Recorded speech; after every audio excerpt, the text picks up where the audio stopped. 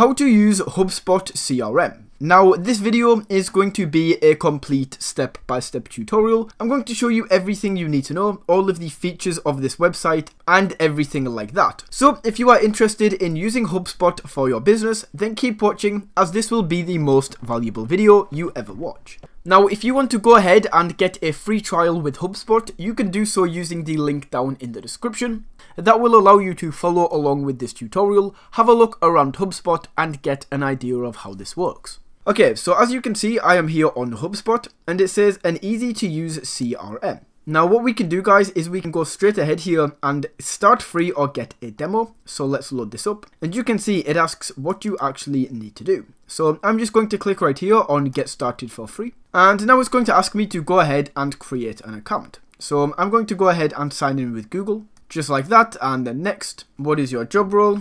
And just like this, guys, it is now going to go ahead and prepare my account. So let's just go ahead and answer a few more of these questions. And once we have done that, we will be taken over to the Hubspot app. So we can see at the top here, there is a few hubs that we can go to. CMS hub, the sales hub, service hub, and operations hub. And this is going to depend on what type of business you actually own. So the first thing that you actually need to do is go ahead and add some contacts. So what I'm going to do is go up to contacts right here. And I'm just going to go ahead and add some contacts, create contact, and go ahead and add a few. So once we have done that, what we can actually now do is create your first HubSpot campaign. So this takes about a minute, and we can go ahead and click create an email. And yes, we do not want this. And what we are going to do right here is simply choose an email template. So I will just go with the most standard and the most basic email template. And you can customize this in any way you like, guys. So I'm just going to say right here, benefits of subscribing, you will be cool. Number 2, it helps me. And number 3, you got value. We have the email right here. You can also go ahead and add in an image of the company logo at the top. Once this is done, we can then go into the settings, and we need to add a recipient here. So let's just add the guy that we just added. And do we want to send this to an email list? If you have an email list set up in HubSpot, this is where you can connect this. And then once this is done, all we need to do is go back and add a subject line. So we will say subscribe, and then we can click review and send. We need to add in a company name and address right here. So you need to enter in, as it says here, company name wherever your company is located. So let's just do this. And now we will be able to go ahead and we can send this email. Are you ready to send this email immediately? Send email now. And there we go, guys. We have the first email created on HubSpot.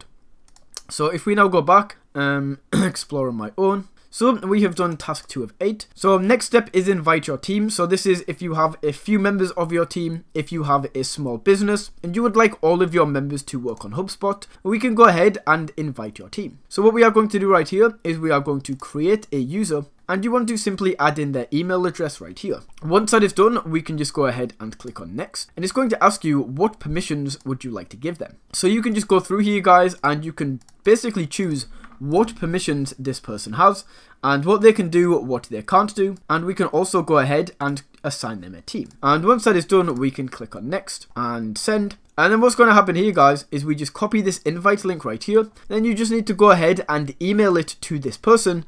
Once they click on it, they will be able to go ahead and join your team. So now that is done, you can see that we are 50% of the way through. Now let's go back.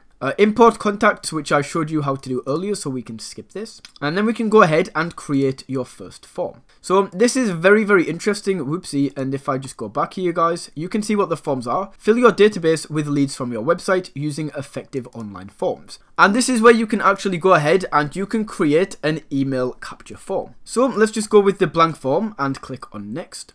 And then you can see here, guys, that we can add a few things in. So I want to just collect the first name and the email. That is absolutely fine with me. I don't need any more information. And whoopsie, update.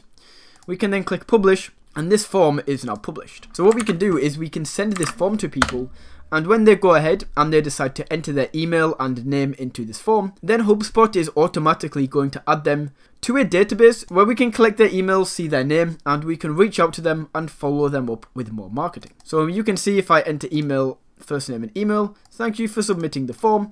And as you can see right there, this is now added. Now the final thing that we need to do is create an email list. And this is going to allow us to send out emails to people and retarget them on autopilot through more marketing emails. So if we click on create a list right here, and we can create a list, all we are going to do is, of course, we are going to go contact based if you are B2C, or company based if you are B2B. Now I'm just going to go here with contact based and call this a test list.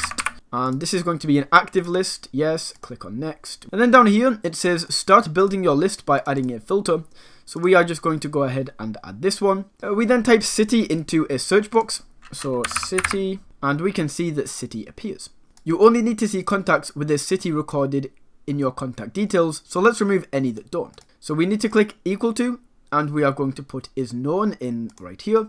Save the list. And then you can see that this is 100% set up, and we are now ready to go ahead and use HubSpot. Okay, so once we have gone through that tutorial, we are now able to use the HubSpot website exactly how we would like.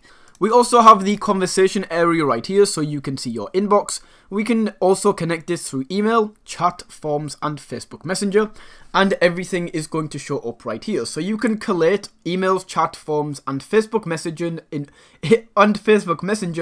in one place. And maybe you'll outsource this entire process to somebody else, but either way, it's super nice for them just to come into this area and for them to be able to see all of the messages they need to respond to.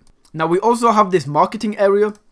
We can first of all come into ads, see which ads are turning visitors into customers. We can go through and email, and we can see that you can get started with email automation for free right here. And we can also go for landing pages, where we can create 20 landing pages for free. So basically guys, you get a lot of things included in this free trial. We then go for social, SEO, and a few other things down here. And then in sales, we have the deals area. So this is if you get a deal in your business. What you need to do is you need to come up to sales here at the top and go down to deals. And then right here, we are taken over to the deals menu. So as it says, deals are the best way to keep track of how much you are turning prospects into customer and how much money you are making over time. Now what we can do is we can create a deal. And let's just say that this deal is for an agency client, and we can see how far, and we want to keep this in the sales pipeline. The deal stage is how far along are they. So if you've got an appointment scheduled, are they qualified to buy, presentation, contract sent, closed, la la la. What we are going to do is we are just going to say this is a qualified customer,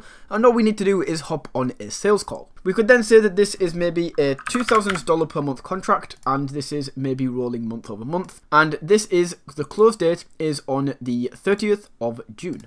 Finally, what we can do is if you have like a sales manager or a CMO, we can go down to contact and we can actually add them in. So let's just add this guy right here, Mike Ripley, and he is going to handle this call and everything to do with this. We can then click on create right here. And what you guys will notice is we can see that we now have this deal, an agency client, $2,000. And what we can also do is, let's say that Mike hopped on this call and he closed them, very, very nice. What either you or him can then do is come into this area of CRM Hub, and what you can do is change the stage to closed one. And just like that guys, we can see we moved the deal from qualified to buy over to closed one. Now if we go back out, what we can also do is we can see it right here. We can see that it was closed at this exact time and for the amount of $2,000. So that is very nice, and that is the deals area. This area allows you to see how much you are making with the business, see what your close rate is, see how good you are, and basically see how well the business is operating. And the awesome thing is you can also see associated contracts right here, or contacts I should say. And you find a lot of people that are losing out on a lot of sales calls, they are not closing a lot of clients. You will then be able to have a word with them as you can see exactly who is associated with each deal. Now the second thing that we can do is we can go over to forecast right here. And as you can see, powerful and easy forecasting, customize your forecast categories, and forecasting model to match your business. So we can see an exact sales forecast right here. However, I will mention guys that this is only available with the Sales Hub Premium plan. And if we actually go ahead and take a look at how much this costs, we can see that to upgrade to professional, this is $450 a month, which is the maximum version. Then we can go here for $1,200 a month. Under automation, we have sequences and workflows. Now, I don't really use sequences on my other account, but I do love to use the workflows area. And you can see run powerful automated email campaigns. And this is how you can streamline your email automation in a very, very nice way. We then have this reports area where you can look at dashboards, and also, whoopsie, let's go here. We can look at dashboards, and we can also look at analytical tools. So guys, that was a quick tutorial on how you can actually go ahead and use the HubSpot app. If you guys enjoyed, don't forget to smash that like button and tap that subscribe button. And until next time, take it easy.